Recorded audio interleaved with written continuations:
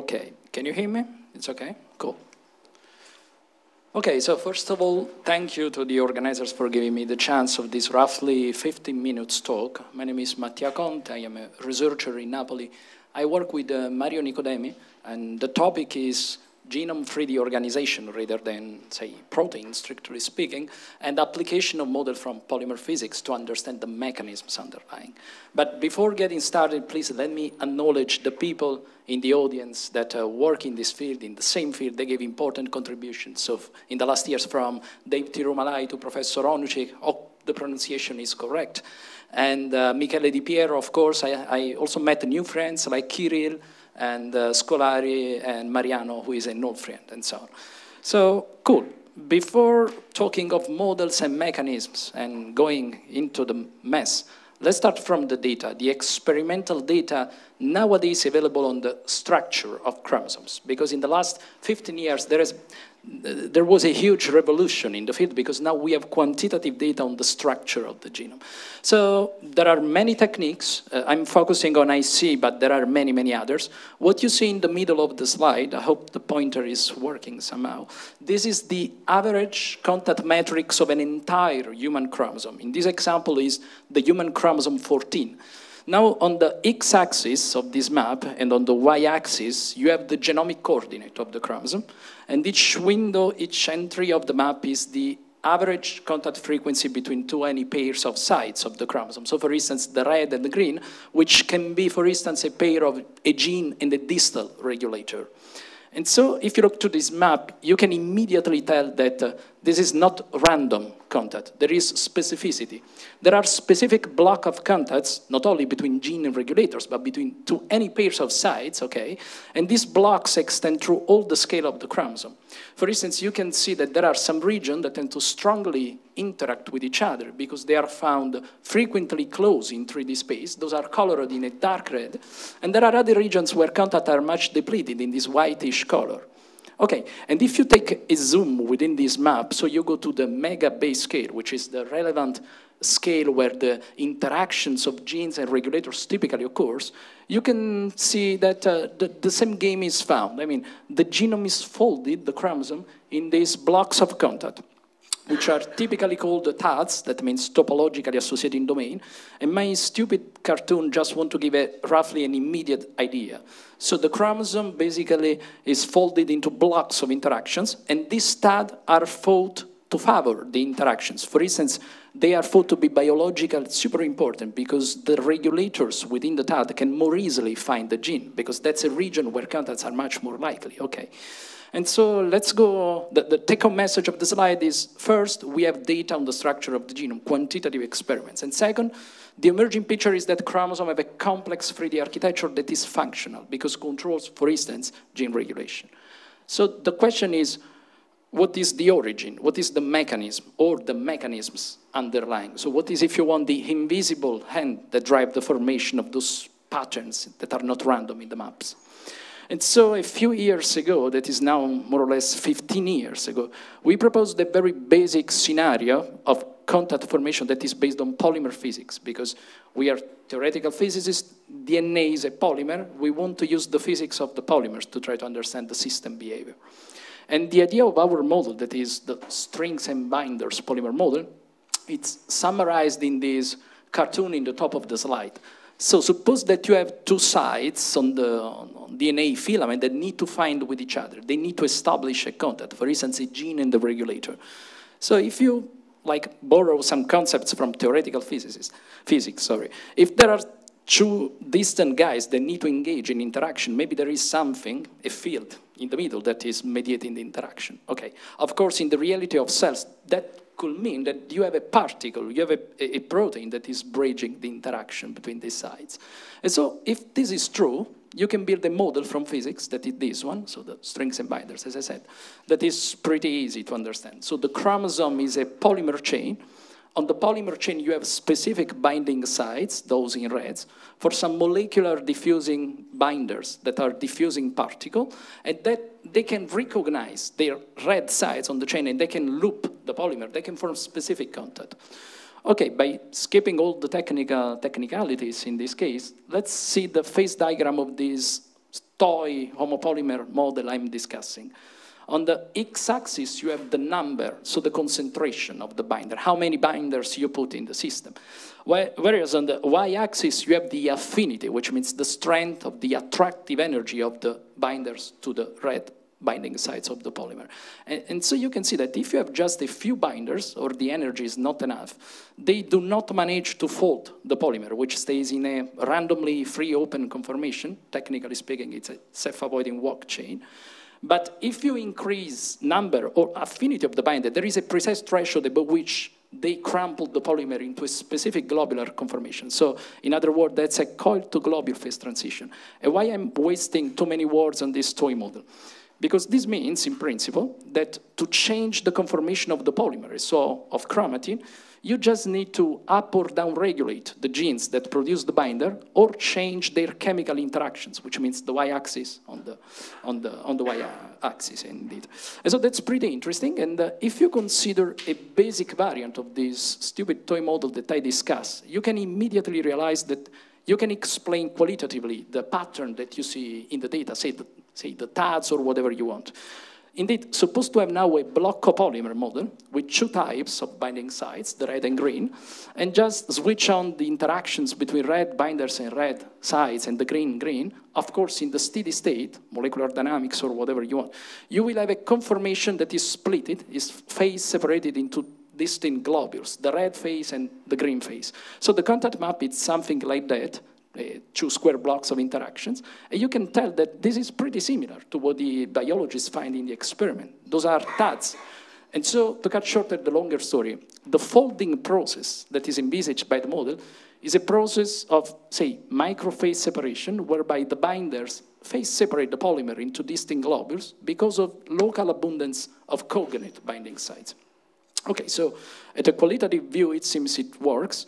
But I don't want to give the impression that this is just toy model, this is just qualitative, because if you consider more sophisticated polymer chain with more colors, you can explain quantitatively the data emerging at the population average level, such as IC and so on. And I'm also referring work of other groups in the field that more or less had a similar approach, say. And just to set the stage, as an example, I'm showing here the average contact map of a 6 megabase wide region around the FF4 gene. It's super important. If I have time, I will tell you more later. This is a real experiment, and this is what you have with a microphase separation-based model. So there is no loop extrusion, there is no such a mechanism, just the self-interaction, the interaction of self-interacting polymer chains, once you understand how to put the colors, at least structurally speaking, can naturally explain the formation of TADs, loops, and whatever you want in the contact map with quantitative accuracy. Now, of course, I'm skipping all details because there are questions like on the colors of the polymer. So how many colors you need? How do you choose the colors on the chain? And what do they mean? Okay, what is the molecular interpretation?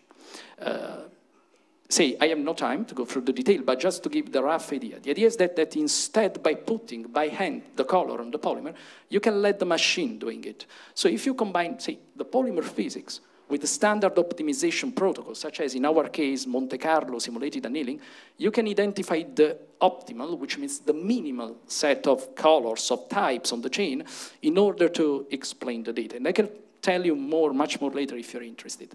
Because the very focus of the remaining time of my talk is the following, is single cell. Because so far, we just match it with population average. So what happens when you average the contact across the cells? But now microscopy in the last years made huge improvements, and now we have quantitative data on the interactions and on the 3D structure at the single DNA molecule level.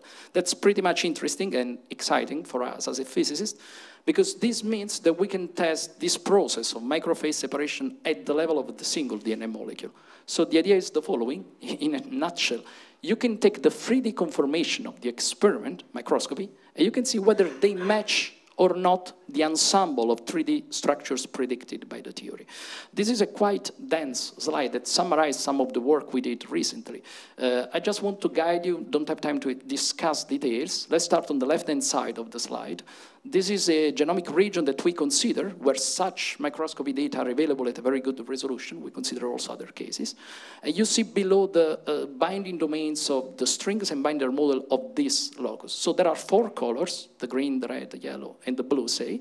And you see that if you simulate this polymer, molecular dynamics, so you let the same colors interact with each other, and you go in the phase-separated, say, state, you can see that at the average level, the map of contact is consistent with the average picture, with the average matrix. But what we did was to compare, I can tell you later the detail, the single cell structures with the single molecule conformation. This is an example of best match from the experiment and the theory. This is another example, experiment and theory. And so we took all the pool of single molecules in our model, and we performed all the calculations done in the microscopy paper. So we compute, that's quite technical, the boundary probability, the separation score, the degree of variability, root mean square displacement, whatever. And we found a good quantitative consistency between our models and what was found in the experiment. So the take-home message is that beyond average, we have a quite good impression that this process can be a reliable process at the single molecule level to explain the formation of contact. And let's tackle another open question. I'm mostly concluding, that is, what is the meaning of the color? You find 4 colors in your model, okay, but what do they mean? What do they are? I mean, the binder, what is, biologically speaking?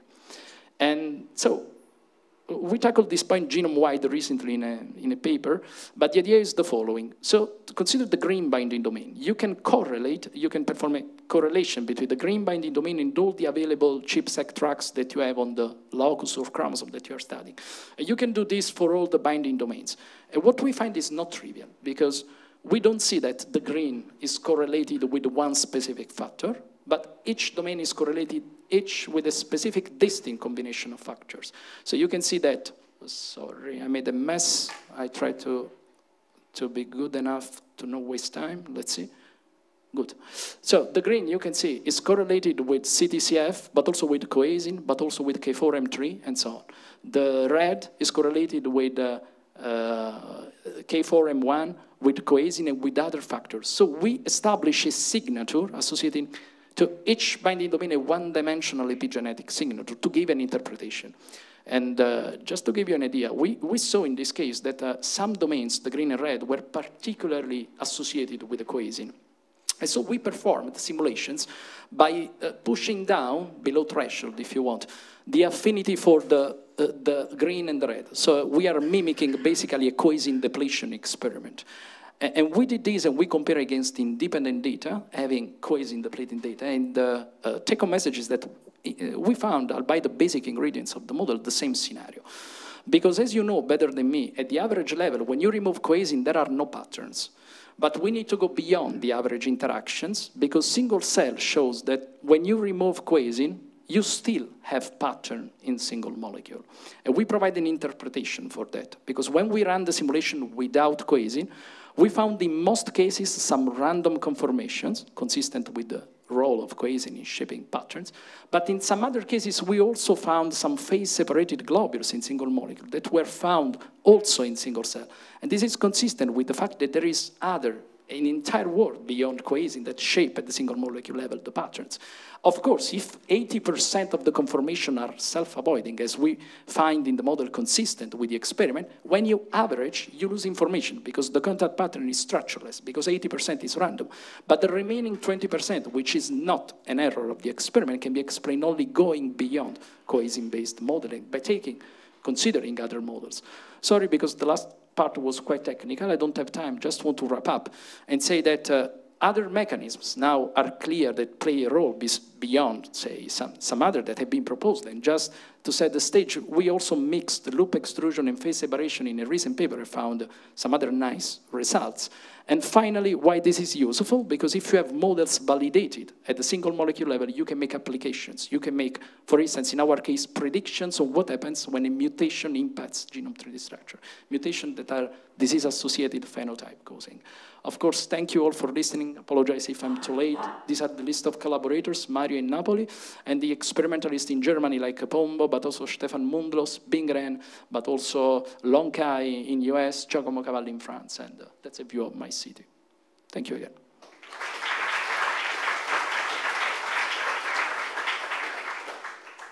There's time for one question. Hi, Sucho.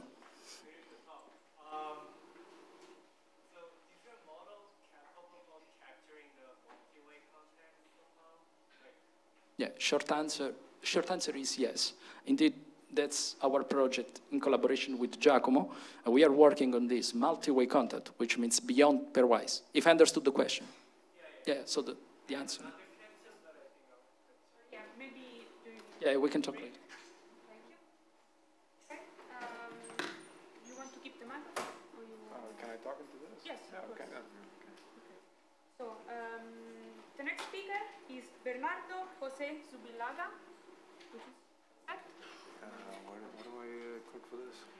Here? Yes. Full screen mode. Okay. Okay.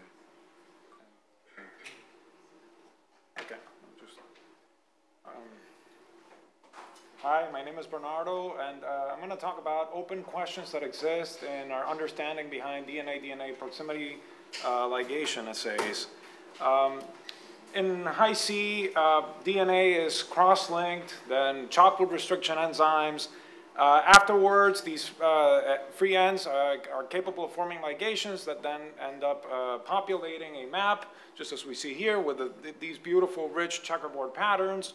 And these checkerboard patterns provide evidence for long-range interactions in chromatin, such as domains and loops and compartments. So this is great because it provides a wealth of information, but there are open questions that we would like to address, and we'd like to get a molecular physics understanding of issues such as that of cross-linking. Exactly what is being cross-linked? Is DNA being cross-linked to DNA, to proteins, or to higher order structures? And also, maybe, what's the probability of ligation as a function of Euclidean distance? And so, we use molecular dynamic simulations in order to address these questions. One way of thinking about cross-linking is to entertain the notion that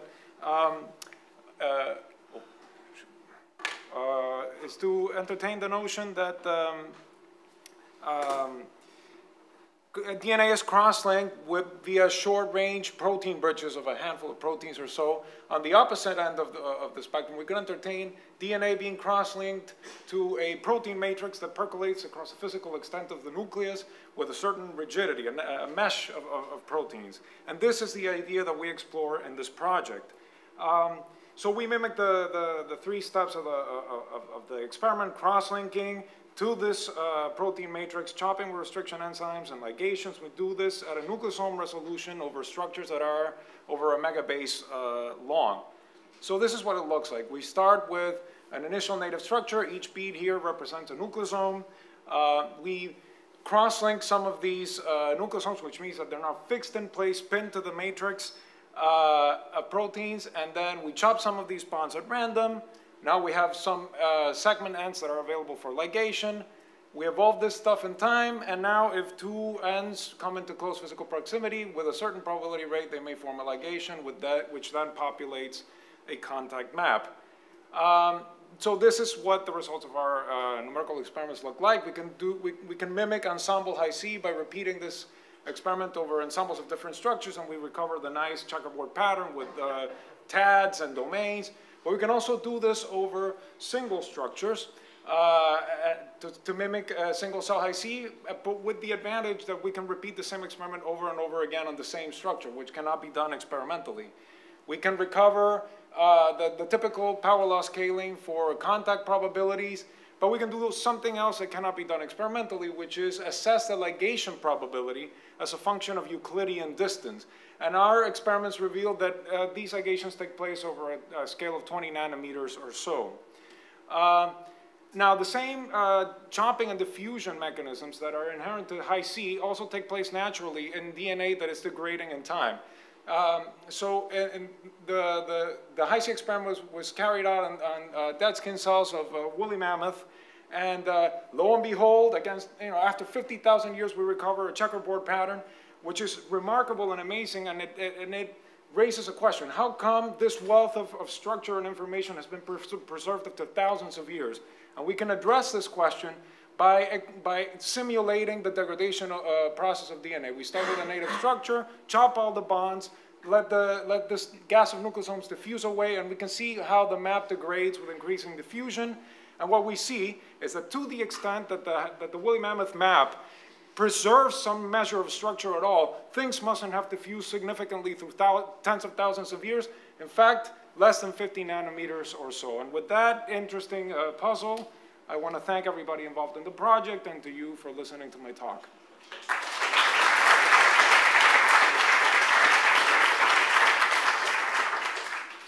Thank you for your nice presentation. If anyone has a question. Yes. Okay. And what's the exponent of the scaling I don't remember exactly the exponent, but it's consistent with I mean, the ones that we recover are consistent with the experiment. I don't remember the exact number.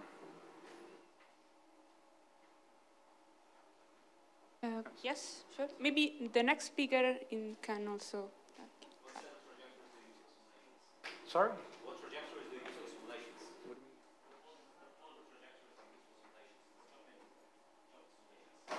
What trajectories? Yeah.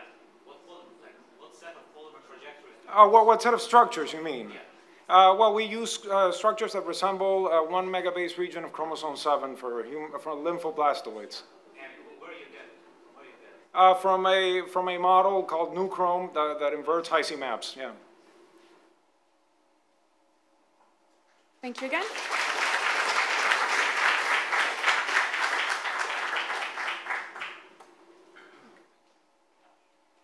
Now the next speaker is Loucif REMINI.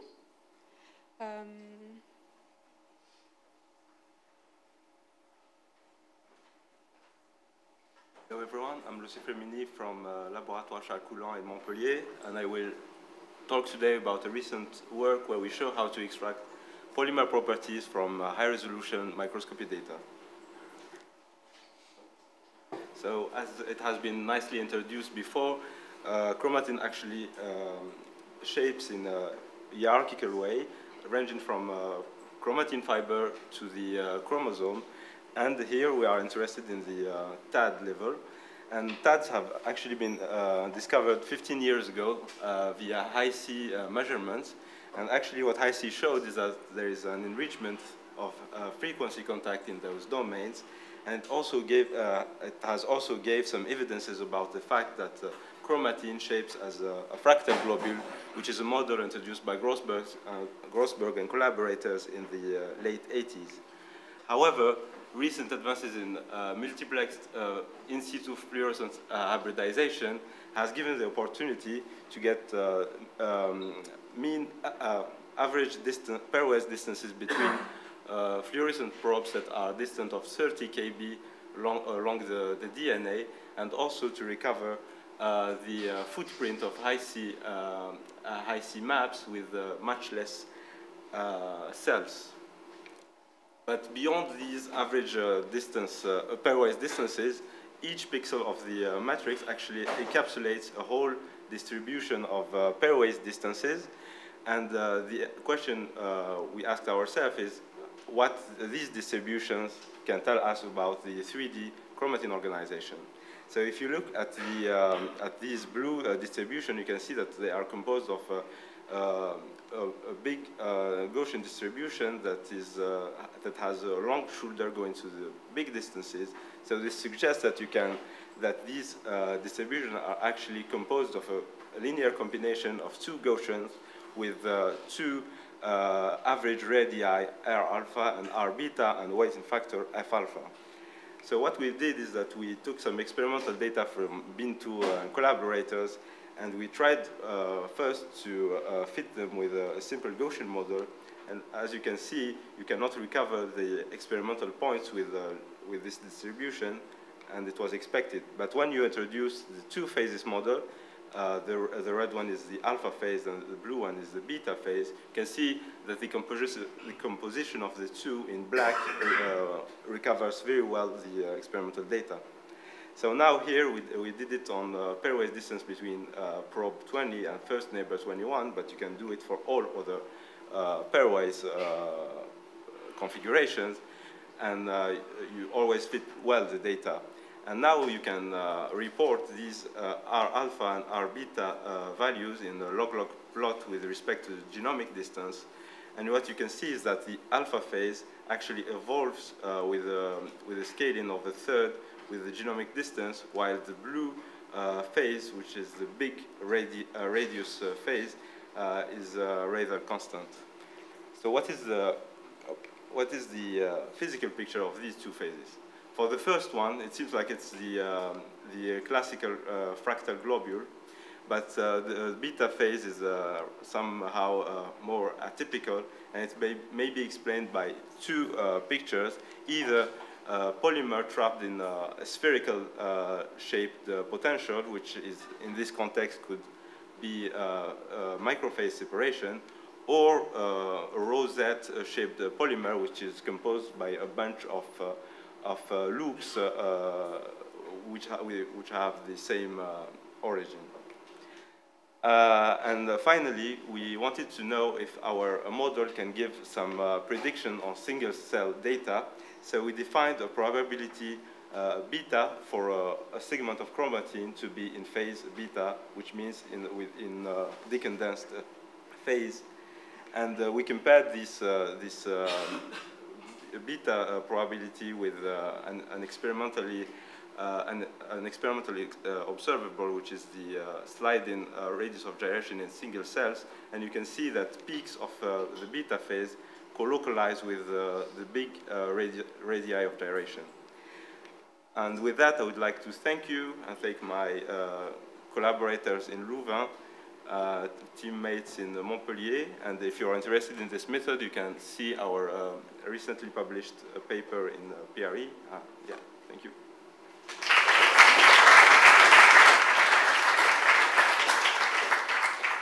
Thank you for your presentation. Unfortunately, there's no time left for questions, because maybe you can wait until the coffee break. So now the next speaker is Marco Capitanio, and it will be a long talk, 20 minutes.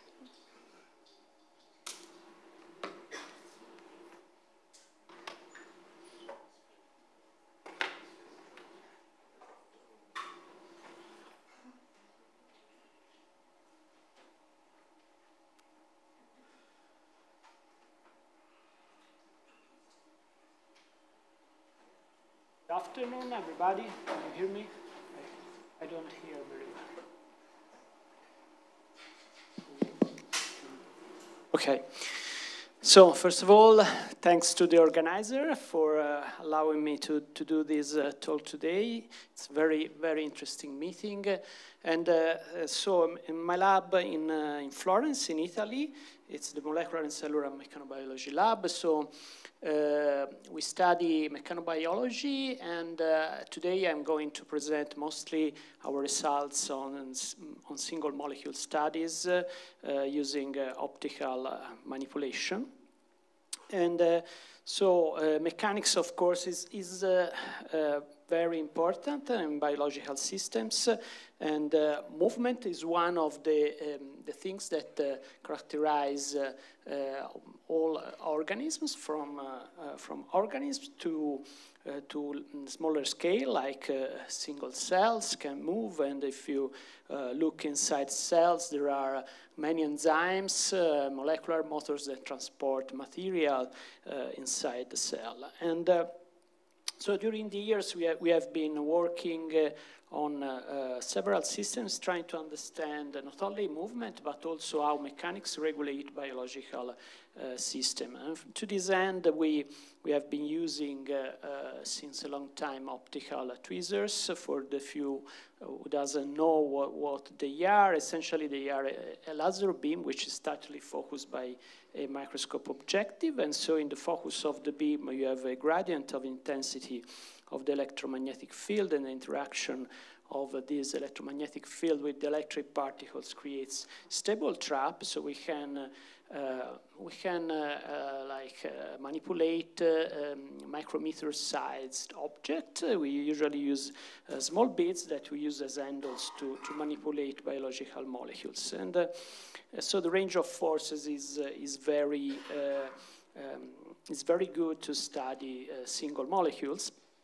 And several years ago, now we developed this technique that we called ultrafast force clamp spectroscopy, and the name is because of the analogy with ultrafast spectroscopy, in which you excite molecules with light and you look at the relaxation time of the fluorescence. Here you excite molecules mechanically with a constant force, and you look how it responds, how a biomolecular interaction responds. And in this configuration, this configuration is used to study interactions between a biological polymer and an interacting protein. So the biological polymer can be a cytoskeletal filament like actin, microtubules, or can be also a nucleic acids polymer like DNA or RNA, something like this. And so we started by studying interaction between actin and myosin, and essentially we trapped the filament between two beads. The two beads are trapped by two optical tweezers, and we have a very fast force clamp, so a feedback system that clamp and fix the force on each bead to a constant value.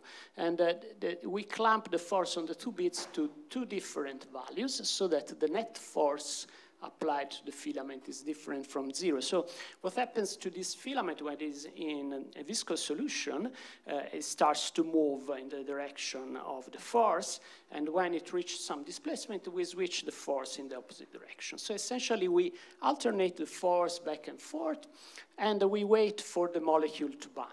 And so the kind of experimental traces that we see are a triangular wave, constant velocity is the movement of the beads against the constant force. When the molecule binds, we switch to a constant displacement because now the molecule is counteracting the force applied by the tweezers, and when the molecule detaches, the system starts to oscillate again.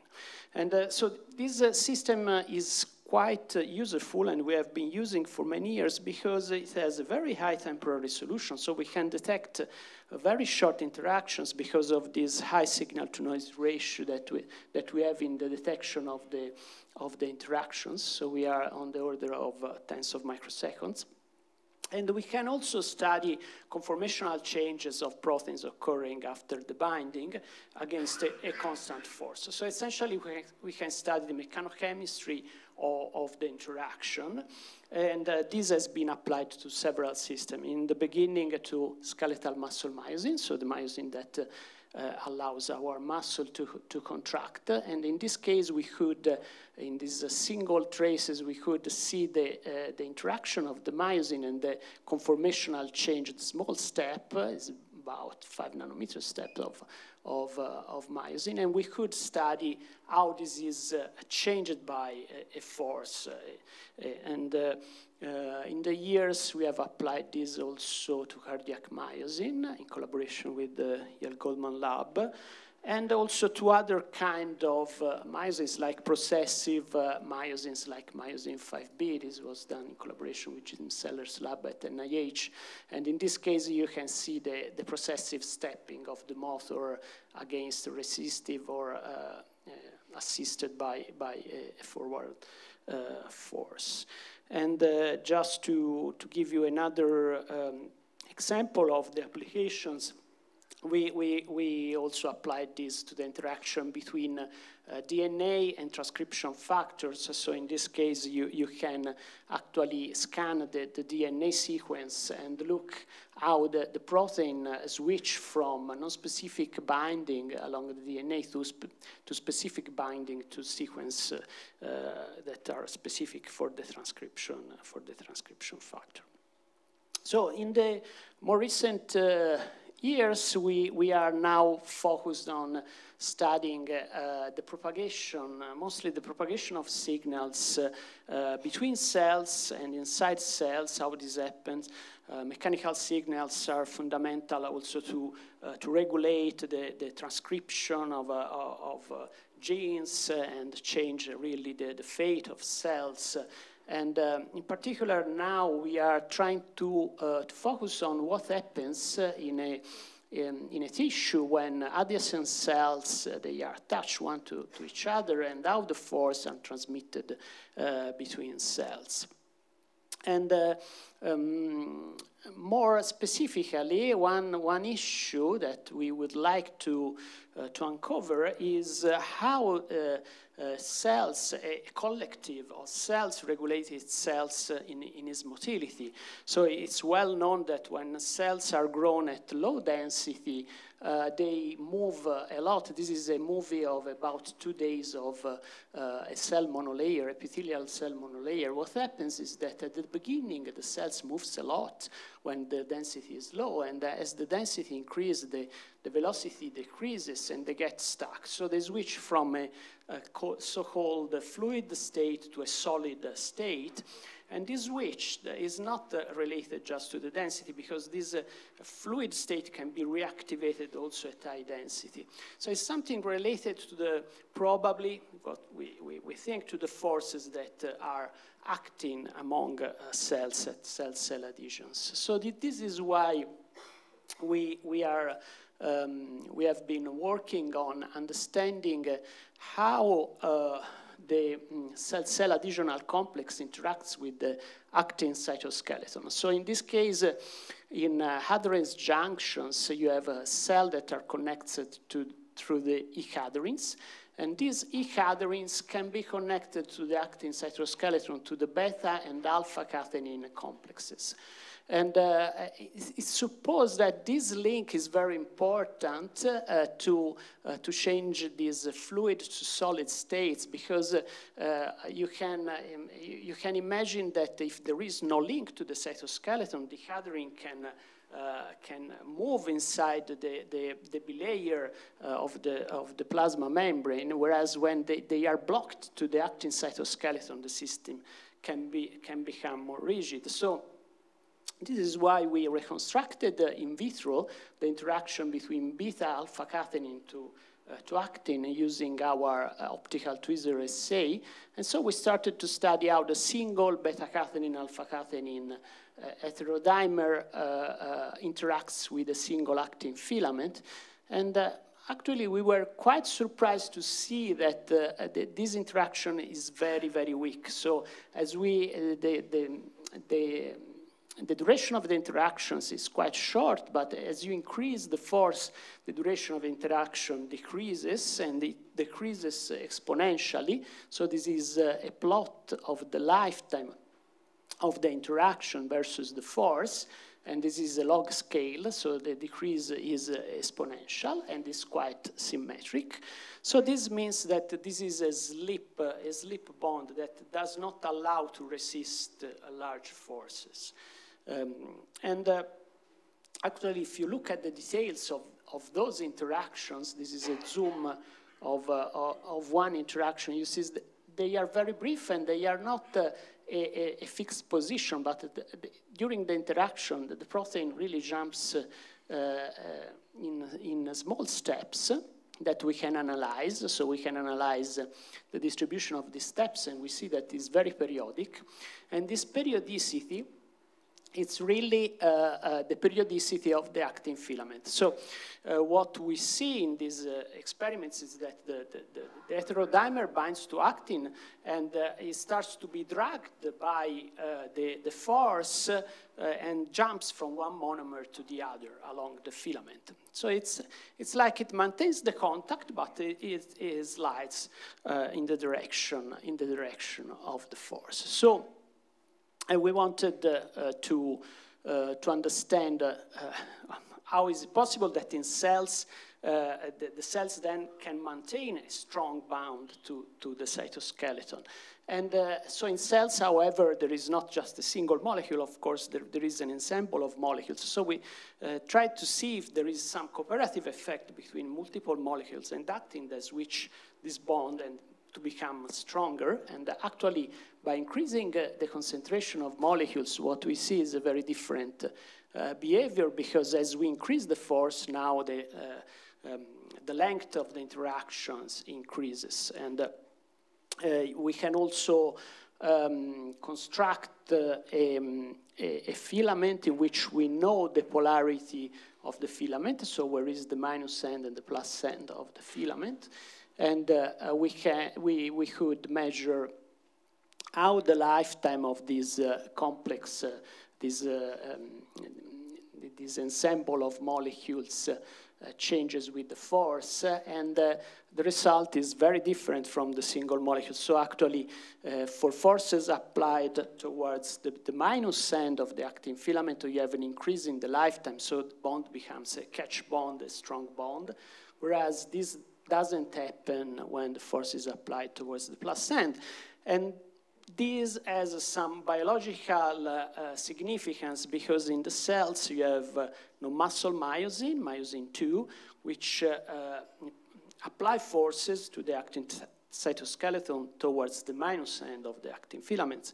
So in the end, we ended up with this model. So we believe that in cells, this transition between fluid and solid state is regulated by the density and clustering of these alpha-catenin complexes. So when you have low density, actually, even if you apply force, you have a fluid-like state, so the connection is slipping. And whereas when you have an ensemble of molecules and you apply forces towards when non-muscle myosin is applying tension on the actin cytoskeleton, the system force plus clustering goes in a solid-like state. And so with this, I conclude, and I want to thank all the people in my lab and the collaborators and foundings. Thank you for your attention.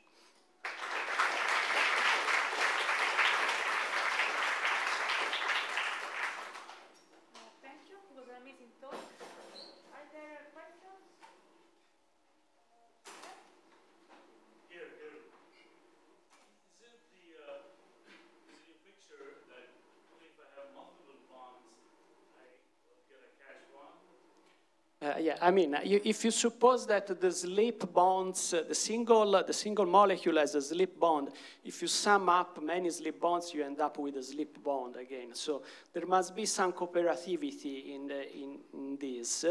And so actually, also from the biochemical point of view, you see that the interaction is cooperative, so that there is some kind of cooperativity.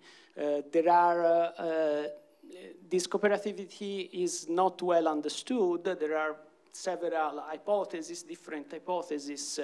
It could be that the molecule interacts between themselves to change their interaction. I didn't show the results, but if you this alpha-catenin can also dimerize if it's alone, and the dimer is a catch bond. So two molecules are enough to switch to this catch bond, and when they are attached together, they switch to a catch bond. So it's possible that something happens between the molecules that change their behavior. The reason I asked this question is, as I recall, more than p-selectin, you can have catch bonds with just a single molecule, and as I recall, Alex Dunn showed the same thing for vinculin.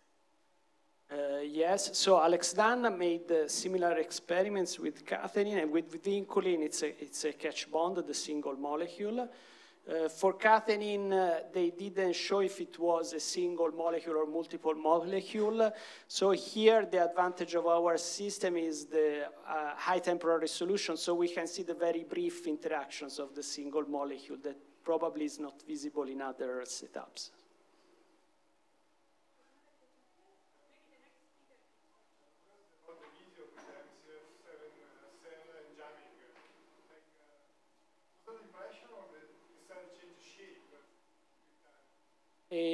Yes, I mean, they are usually more elongated when the density is lower, and then when they become crowded, they tend to be more regular, more hexagonal, more, yes. There is also a change in shape, which is, yeah, something I think is not well understood also.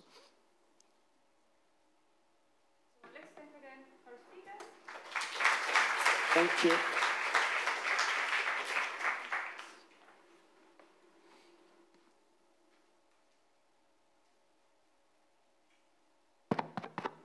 Okay, so now we have another long talk by Caitlin Davis.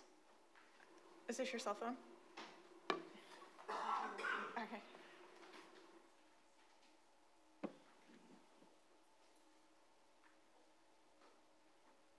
Hi, it's great to be here. So for all of the trainees, I was a postdoc at UIUC and part of the POLS network, and now I'm an assistant professor at Yale University, so it's great to be back and participating and sharing some of the work that we're doing in my lab at Yale. I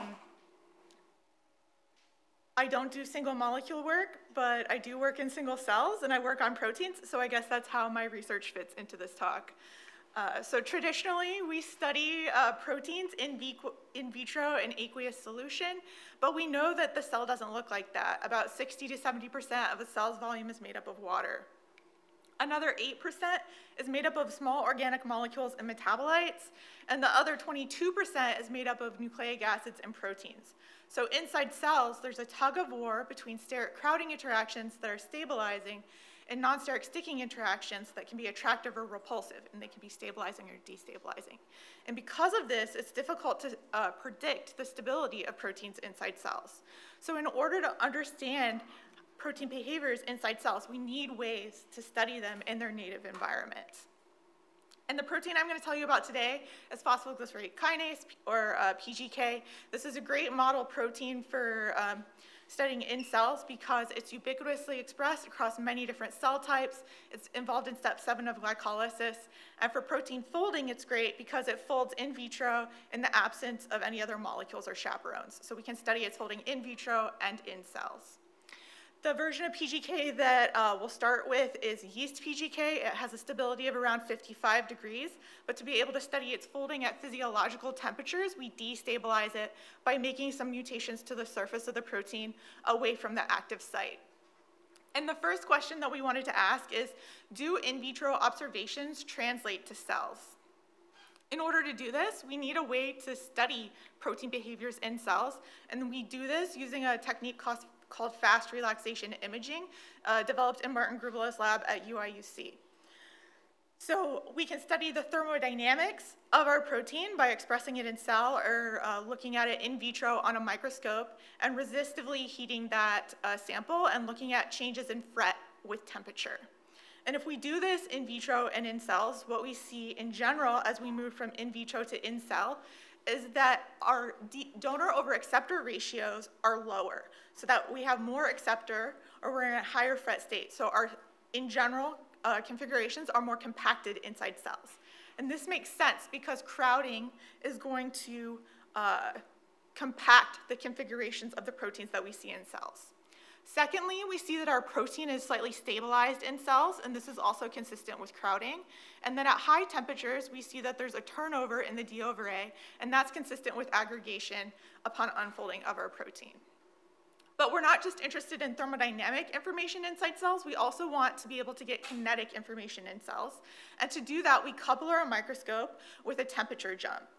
So here we incorporate a 2-micron fiber laser that can heat our sample on a timescale faster than the dynamics of interest. So this heating laser is going to heat our sample in about 100 milliseconds, and this will give us a window in which we can capture dynamics of our protein in cells. And the advantage of doing this on a microscope is that we can get both spatial and temporal information. So here I'm showing you PGK expressed in the cytosol of a cell, and this image can be analyzed pixel by pixel or be segmented into different areas of interest, for example, into the cytoplasm and the nucleus. And I'll talk you through what this experiment looks like. The first arrow is going to be where the temperature jump is induced, and the color is telling us about the state of the protein. So we're starting folded. So here we have our temperature jump, and now we're monitoring as the protein populations relax to the new equilibrium at the higher temperature. Once everything is fully equilibrated, this is going to flatten out, so we're now at that thermodynamic equilibrium, and then we can release this temperature jump and monitor as the protein populations return to the initial temperature. And as we watch this, what we see is that we're actually going to return to the same initial value, and that tells us that folding is reversible between these two temperatures. And this particular protein's folding can be fit to a two-state model. So it's unimolecular, and we expect to see single exponential kinetics. And so we can go back in here and we can fit this to a single exponential and extract our folding and unfolding dynamics from this. And when we do this and we compare in vitro and in cell, what we see is that if we look at the folding dynamics, there's very little difference in the dynamics collected in vitro versus in cell. So this tells us that classic in vitro measurement in dilute aqueous solution adequately reproduce the folding mechanism of cells. But I also told you that the cells stabilized and compacted PGK. So this suggests that structure-dependent measurements, like catalytic activity, should be carried out in the presence of Crowders. And indeed, if you study the activity of PGK in the presence of Crowders in vitro, it can enhance its activity by about 50-fold. And so the best in vitro approach is going to depend on the question that's being asked. If you were asking a question about the folding mechanism, our dilute traditional measurements did a great job. If we're asking a question that depends on structure, then that may not be the case. And so this led us to the question is, are protein behaviors cytosol specific? So the measurements that I just showed you were conducted in a mammalian cell cytosol, but we know that not all cytosols are the same. E. coli cytosols are very crowded. There's around 400 mg per mil protein in the E. coli cytosol compared to around 150 mg per mil protein in the mammalian cytosol. What that means is that every protein in an E. coli cytosol is interacting with at least one other protein at all times, whereas in the mammalian cell cytosol, that's less than 0.3 per protein. Because of this, proteins in the E. coli cytoplasm are thought to have developed smaller and less diverse complexes because it's not advantageous for them to interact with other proteins. They'd be searching those surfaces forever and they would never find their binding partner. Whereas in a mammalian cell cytosol, where they're less likely to find their binding partner, it's more advantageous for them to search at the surface of other proteins for their binding partner. Because of this, proteins in E. coli are thought to have less environmental sensitivity, whereas proteins in the mammalian cell cytosol might have more environmental sensitivity. And this idea is thought to be a fifth level of protein structure. So we know about primary, secondary, tertiary, and quaternary structure, and this would be quinary structure. The structure that's been evolved at the surface of proteins to accommodate differences in the cell cytosol. And this is an interesting idea because recently some work came out of Doug Barrick's group where he designed consensus sequences of proteins, and one of those was a consensus PGK. He found over 5,000 extant sequences of PGK and lined them up in a multiple sequence alignment and designed a consensus sequence. And what this does is that as long as there's no coupling in the sequence, it maximizes the stability and the function of the protein. And what we see when we look at what's conserved in these proteins is that the hydrophobic core is conserved and the active site is conserved. But the surface of the protein is not conserved. And if we think about quinary structure, what we've done is we've lost that in our multiple sequence alignment. We've averaged that out across all of these different species. And so this would say that those weakly conserved residues at the surface are not important because we get a high stability and function when we eliminate this. But I would argue that these are actually really important for these proteins to function in the cytosol and to deal with differences in those local environmental changes. To test this, we went ahead and we created consensus sequences for different kinds of organisms. So we created phylogenetic trees for different types of species, so if we're looking at mammals or bacteria, and then we calculated those same surface properties for those different consensus proteins. Our hypothesis is that there should be a difference between this consensus sequence where all of that quinary structure is removed and from our most crowded cytosol, the E. coli, where it really has to accommodate all of these interactions inside cells. And if we look at these sequences, the biggest difference comes in the charge. And it doesn't come from total charge. So if we look at the trend here in our different sequences, there's not a clear trend between bacteria and consensus. It's not in the net charge or in the negative charge. It's in the positive charge in these sequences and at the surface. So our hypothesis is that a high degree of positive charge at the surface is going to correlate with a very sensitive stability of the protein. So large swings in the stability as we make small environmental changes. So we went ahead and we selected a representative from each of these classes, and these are some of our favorite model organisms to work with: E. coli, humans, zebrafish, yeast, and consensus. And we see that those same trends in the surface properties match in these sequences. And there's very little difference in the hydrophobic content at the surface of these sequences. It's all found in the surface, which makes this a great protein for testing this hypothesis. We went ahead and we expressed fret-labeled versions of all of these proteins, and we studied their stability in vitro in the mammalian cell cytosol and in the E. coli cytosol. And what we see is when we take our E. coli sequence, or E. coli PGK, and we move it from environment to environment, it's very robust. Its stability is not changing. But when we look at our consensus sequence, or our yeast sequence, that had a high percentage of positive surface charge, we see big swings in the stability of these proteins when we move from environment to environment. And then for zebrafish and human, we see that that's somewhere in between. And we can look at this in a more quantitative way. So here, I'm reminding you of what those positive surface charges were, the in vitro melting temperatures, as well as those swings in temperature. So when we move into the mammalian cell cytosol, there's not much of a change for any of the proteins, and this is relatively dilute, so we're not forcing very many interactions. Where we start to see large swings in the stability is when we move into that crowded E. coli cytosol. To better understand this, we also analyze the kinetics associated with this process, and when we look at our eukaryotic proteins, when we move from in vitro to in cell, we see that our system is folding faster and unfolding slower. And this is consistent with crowding dominating the change in the dynamics between these two systems. And when we look at our bacterial protein, what we see is that it's folding slower and unfolding faster, and this is allowing the protein to maintain its stability. This is consistent with chemical interactions dominating the stability of this protein. And so crowding is going to be the dominating effect for eukaryotic proteins in a eukaryotic cell, whereas these sticking interactions are going to be dominating for a prokaryotic protein in a eukaryotic cell. So I think this is a really interesting thing to be thinking about when we're trying to predict how protein stabilities are changed when they move into cells or into different environments.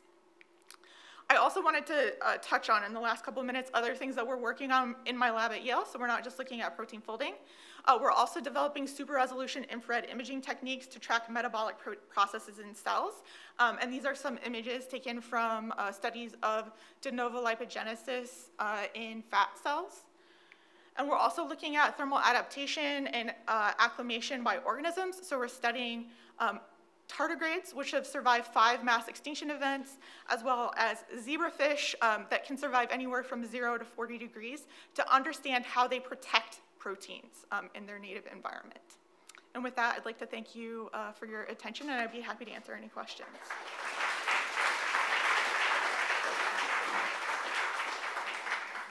Thank you. This was very interesting. Are there any questions? I see 2. Okay, let's start from here. It's my stupid belief that all molecular proteins also unfold at low temperatures as well as high temperatures. They do. Row stability, you should be able to see a Gibbs inverted curve. If you've ever gone from low 20 degrees C, it's shown unfolding occurring. So that's why we're studying zebrafish, so that we can look for those cold denatured states. But we can't do that in a mammalian cell and keep it alive. In vitro we can, and yes, in vitro you can unfold protein. It depends on the protein, right? So many proteins unfold below 0. So you could change, what? Not on this one, but we also study yeast frataxin, and it unfolds at 7 degrees. Yeah.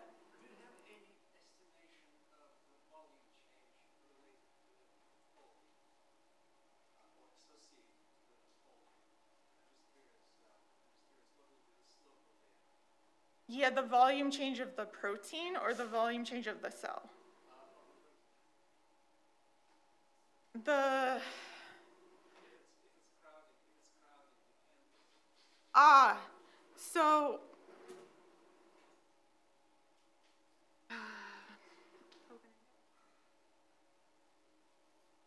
we can get an idea about that looking at these curves. So the relative compaction here. So the extended states are much more compacted in cells compared to in vitro. If we were to estimate from this by as much as 50%, but both of them are going down. So the change in the end-to-end, the actual delta and the end-to-end distance remains the same, but the overall compaction, everything is shifted down by the same amount. That helps you. I see there are other questions, but maybe we can move. I also have one for you. Okay. Maybe we can move that to the coffee break.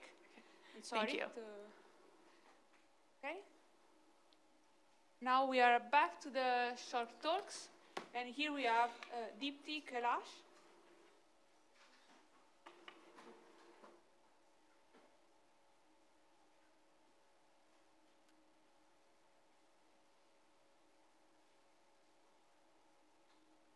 Okay. Yes. All right. Hi, everyone. I am Deepthi. I'm finishing my first year in the biophysics PhD program at Princeton. So I'm very excited to tell you a brief overview about the ideas behind my developing thesis project, which starts with this movie up here. So here you see a DNA locus, which is the bright spot in the middle, producing mRNA molecules in a living fly embryo. So I'm interested to see whether I can use data like this to get some deep quantitative understandings into the central dogma. So revisiting the central dogma, this is something we learn in introductory biology, which is transcription and translation, bring DNA to RNA to protein. But these processes are not accurately described by a simple diagram. They're very complicated.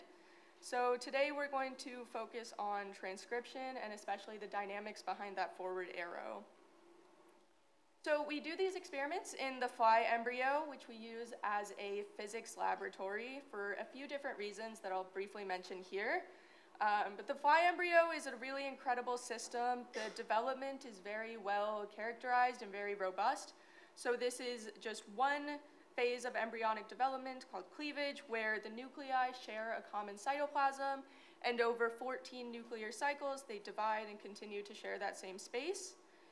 And we know the time that each of those cycles takes as well. We also have a lot of knowledge on the genes that are important for the embryo and pattern development. So all of the experiments you'll see today are done on Hunchback. And we also have the MS2 reporter system, which was mentioned in the talks on Monday, but simplifying this a lot due to time. Basically, when the transcript is being transcribed, it forms a stem loop, and that's where the GFP actually binds, and that's what we can see. So this allows us to see individual transcripts. And in the analysis, we can apply our physics tools on the biological system. So this is 2-photon data collected by a former grad student from the lab. So there you can see the bright green dots are transcription initiation sites. And if you take any of those initiation sites and you plot the intensity over time, you get the graph on the top here. And if you deconvolve this data with the average elongation rate, you can pull out the initiation events, which are these dim gray bars here. However, the 2-photon microscope is not fast enough to count and track single molecules. So this is the same movie from the beginning, where it's imaged at 11 hertz in 2D. It looks great, but we're not able to get tracks long enough to tell anything from them. So we needed to go faster, and that's why the lab built a light sheet oblique plane microscope. So this is not our design. This was followed from a design that came out a few years ago. Again, this is very complicated, so I'm happy to talk about it after. But basically, there's a light sheet that scans at an angle across the sample. And because of the various optical components, we're able to image very quickly with low photo bleaching and high resolution. So in a 2D image, this is what it looks like. I just zoomed in on a nucleus, so you can see the initiation site and the mRNA molecules. And in a 3D projected image, this is what that looks like. So this goes for 1.5 minutes. But the very bright spots you see are the initiation sites, and then you can see smaller, dimmer particles in the background. So again, this is reconstructed and projected. But this is imaged at 11 hertz in 3D. So we went from 11 hertz in 2D on the 2-photon to 11 hertz in 3D. But you'll notice that some bleaching does occur, so that is also still being optimized. So I've only been working on this for about 4 months, so I'm not super confident enough to show results here, but hopefully soon. But with the OPM system, I really hope to be able to disentangle the spatio-temporal distribution of the mRNA molecules from the different sub-processes of transcription, from initiation, elongation, termination, as well as export from the nucleus to the cytoplasm and localization within the cytoplasm. And this will offer the opportunity to probe the regulation of these sub-processes and possibly link these with establishment of the functional patterns in the embryo. So with that, I'd like to say a big thank you to my lab, especially my PI, Thomas Greger, along with Bill, Eric, and the postdocs, Kevin, Milos, and Armin. And I'm happy to take any questions now or later in the coffee hour. Thank you.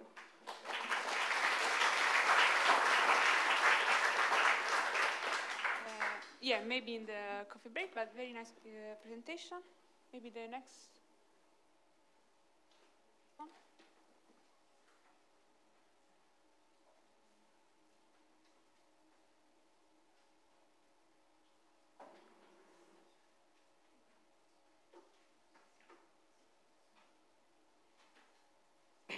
Can you hear me? Okay. Good afternoon, everyone. I am Andrea Fontana, first-year PhD student at University of Federico II, Naples. And today I am going to talk about how polymer physics models can use to predict the 4D DNA organization of SARS-CoV-2 infected cells. As recently revealed by novel sequencing-based technologies, we know that DNA has a 3D complex organization in the cell nucleus, which comprises a hierarchy of physical interactions that simply represented as direct contacts between genes and distal non-coding sites that play the role of regulatory elements. This gene-regulator interaction is fundamental to explain gene activity, because when the contact is present, the gene is expressed. Otherwise, it is not.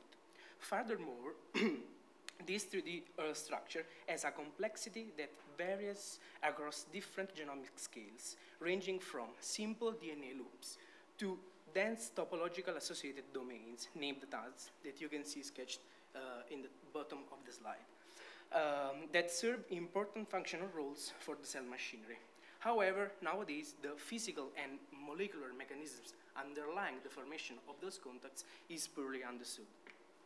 Here we focus on a basic and classical biological scenario where spatial proximity among distal DNA sites arises from attractive interactions mediated by diffusing bridging molecules, as envisaged by the strings and binders polymer model. To implement the SBS model of a real DNA region, we start from a self-avoiding polymer chain of non-overlapping bits, along which specific binding sites are located for cognate binders that can bridge them together. In fact, by increasing the number or the affinity of bit and binders, those attractive interactions result into a phase transition from a coil randomly folded to a microphase separated state, in which distinct globules self-assemble along the chain in correspondence of its prevailing binding domains. Finally, an ensemble of equilibrium single polymer conformations is produced by performing molecular dynamics simulations by assuming the polymer chain to be subject to classical physical potentials and to be regulated by stochastic Langevin dynamics. We considered as case study the DDX58 gene region, which is relevant in the antiviral response of human organisms. That's because it has been recently shown that this gene in severe COVID syndromes is not properly expressed, with consequent alteration in the immunological response of the host organism. By using recently published experimental proximity matrices on the top of the slide, we can observe the typical rearrangement caused by the infection. If in the non-infected case on the left, named also mock case, the gene is contained in a well-defined tag, in a well-defined domain of contacts, in the SARS-CoV-2 infected case, we can observe a weakening of those contacts. To quantitatively describe such differences, we used a polymer model with altered phase separation properties. In particular, we reduced bit binder affinity of about 20%. And as you can see by comparing simulated contact maps at the bottom with the experimental one at the top that are highly correlated, the model actually captures the rearrangements caused by the infection. The model is also able to capture the difference in the decays of the average contact probability versus the genomic distance, that is the distance between any two bits in the region. Furthermore, as you can see from these examples of 3D snapshots of the polymer conformations, in the mock case, the region, the gene region, is organized in 3 distinct stats, while these stats tend to be less localized and more intermingled in SARS-CoV-2 infected cells.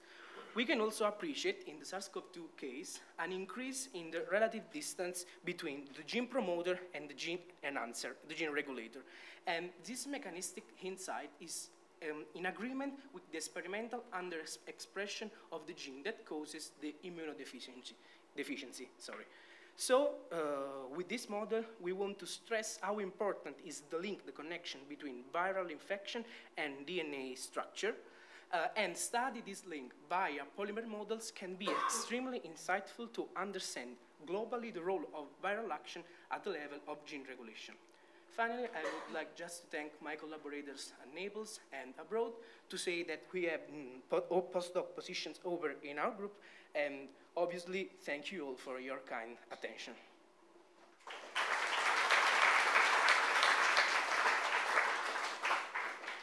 Thank you, Andrea. I'm afraid, again, any question will have to wait until the coffee break. Sorry. Then, yes, the next speaker can come.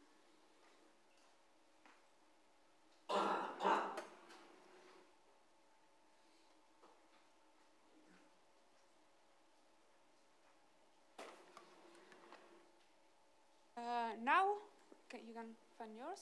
Perfect. We have Hana JAAFARI. And, okay. Ready? Hi, everyone. My name is Hana JAAFARI. I recently graduated with my PhD from Rice University.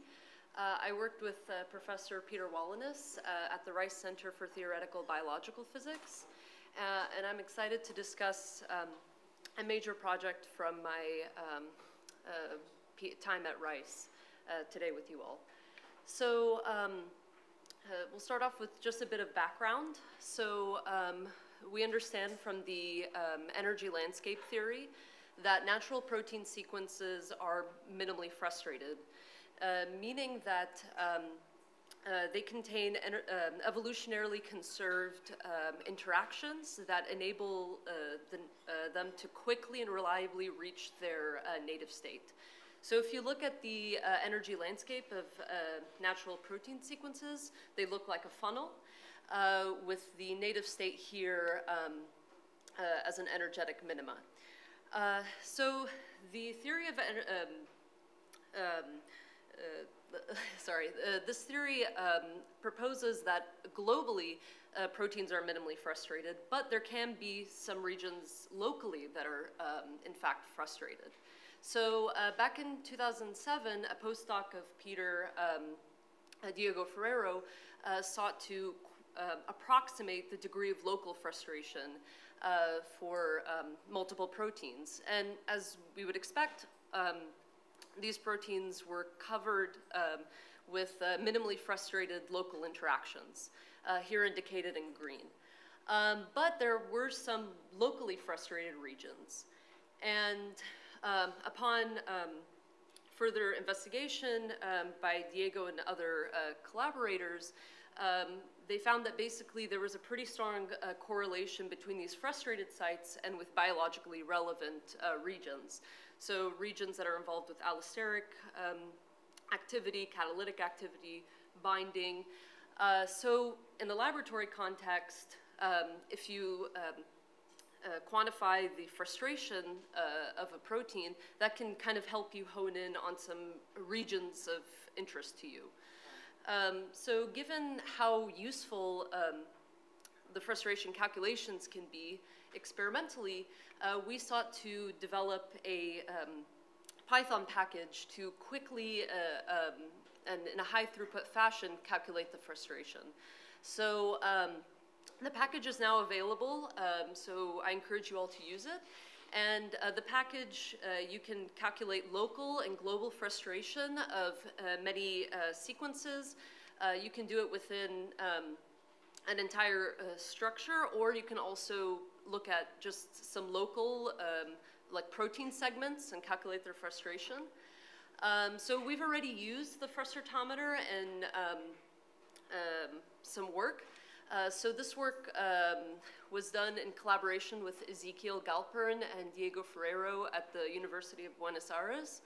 And we sought to calculate the, or we sought to basically determine whether exons, so genetic elements that are encoded within, that are translated, right, in proteins, whether exons could be independent folding units, which could be pretty important, serve a pretty important role evolutionarily in quickly generating novel sequences over evolutionary time. So we looked at multiple protein exons, conserved exons across multiple protein families, and we found there were many conserved exons that were minimally frustrated and that they were pretty likely independent folding units. So we were pretty excited by our results. I would encourage you to check it out. It's been recently accepted in PNAS. So I'd like to thank everybody for listening to my talk, and also for everybody who's been involved with this work. I'd like to give a special shout out to Carlos, who's been very integral in this work, and everybody else that I've worked with, as well as the funding agencies. Yeah, I'm happy to take any questions.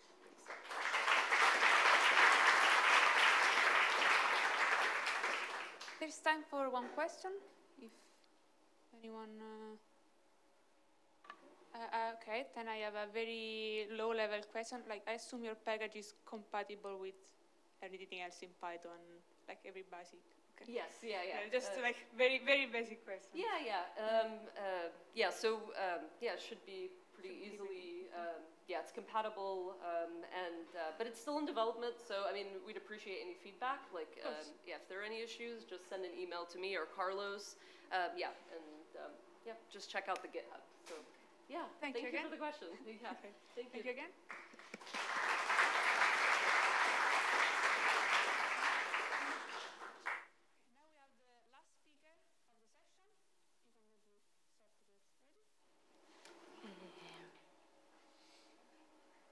Hi. Eccomi. Okay. Now we have Fausta DESANTIS.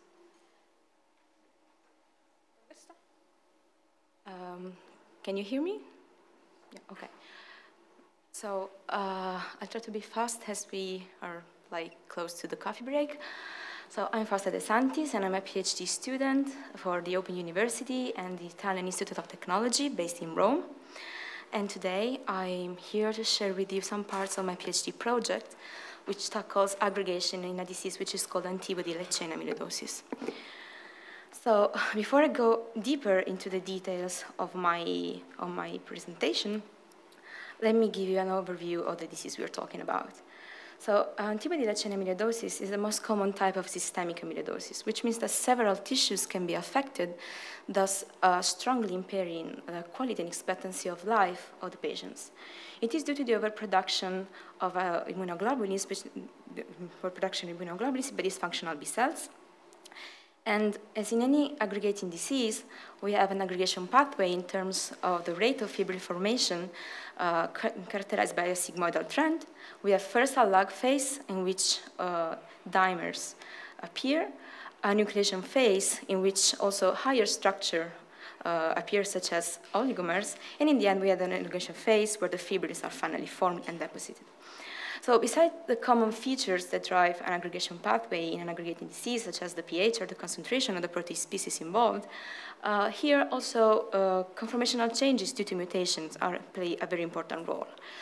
But in principle, the mutation do not necessarily need to be the villain in our story. Actually, you might have both germline or wild-type sequences and mutant sequences which relate to monomers, monomeric structures, which actually be in thermal equilibrium with native dimers. So monomers can actually dimerize, but also get again the monomeric structure quite easily. So no pathological scenario appears. But we also know that mutations sometimes like to mess up things a bit, and so misfolding event can occur. And so misfolding monomers could be keener on seizing other misfolding chains, thus giving rise to non-native dimers, which are at the beginning of the cascade of events that I previously mentioned. A peculiarity of this disease, by the way, is really related to the very nature of the proteins we are talking about. Actually, antibodies have a strongly conserved structure, but on the other hand, on their surfaces, there are some regions that are strongly prone to mutation, which is what makes our immune system so versatile and efficient. But this also means that every patient might develop their own mutations, thus making this disease strongly patient-specific, and thus hindering the study of this disease on a wider scale. So this is why I focus on a specific case, specifically its log phase, and try to obtain the structure of a putative non-native dimer. The case study I considered was a patient-derived light chain, which was very well experimentally analyzed, both in terms of dynamics, aggregation dynamics, and structure.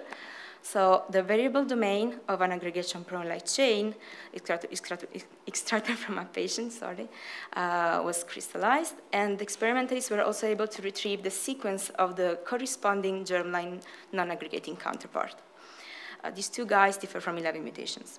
So what I did first was to perform 10 microseconds long molecular dynamic simulations in water, performing three replicas for each monomer.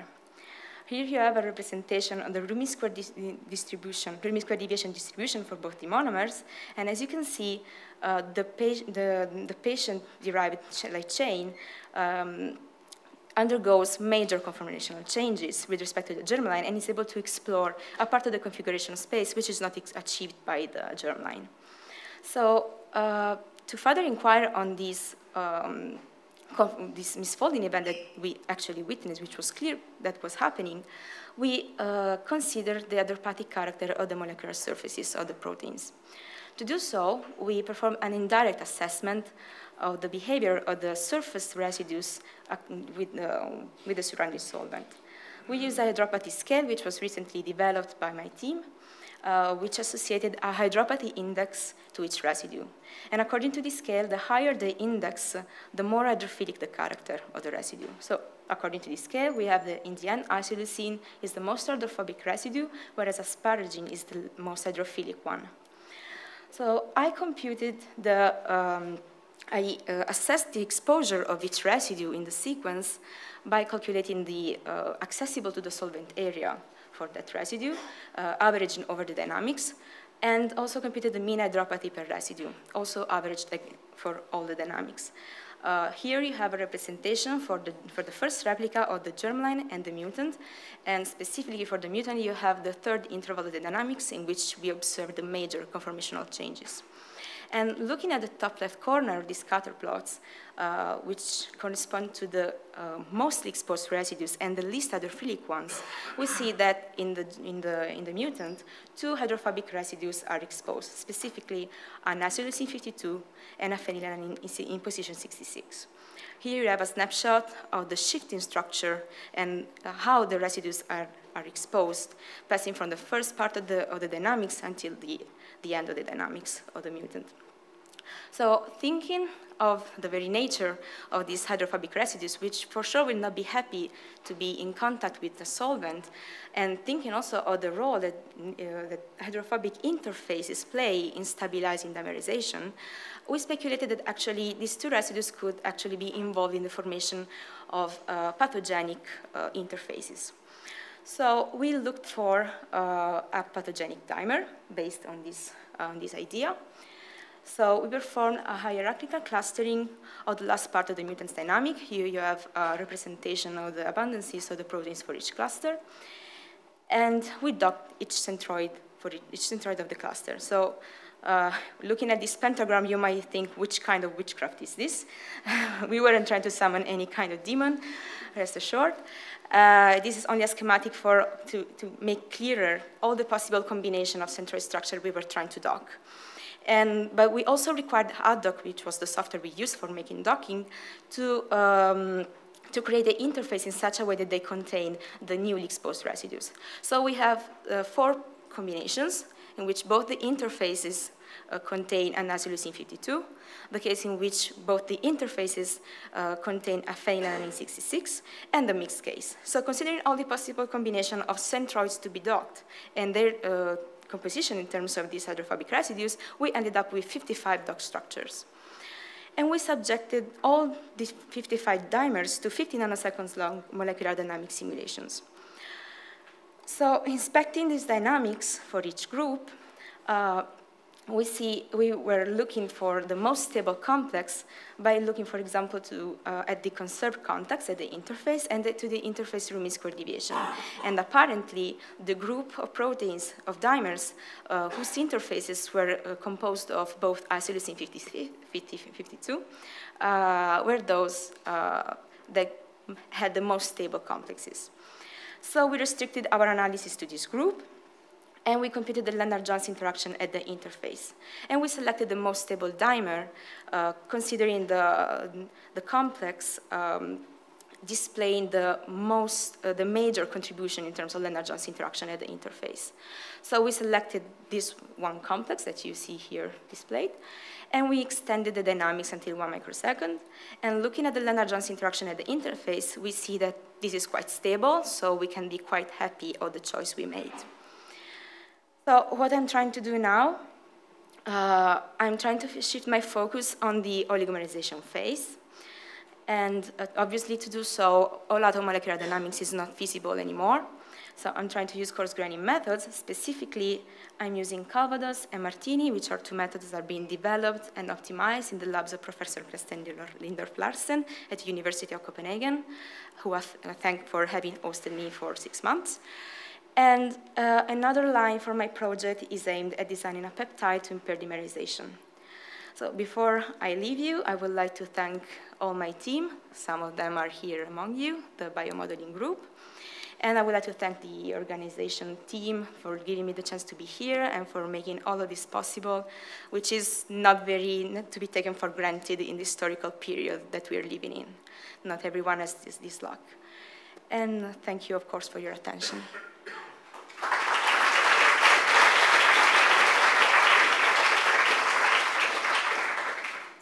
Thank you, Fausta. Now there's time for questions. Anyone has a question? Otherwise, okay, I don't know much of the field, but how, like, the results you have for your protein, how much you can translate that to different... That's the issue. I mean, it's difficult to make a wide scale. So for now, we're just tackling this specific case. Also because there is quite lack in the literature of substructures. So you have plenty of sequences. There is a whole database which contains a lot of sequences of lat chains, but not actually related to substructures. And we were trying to just at least stick to some experimental data for a while. Okay. Thank you for the question. Okay. Let's thank Fausta and all the speakers of the sessions again.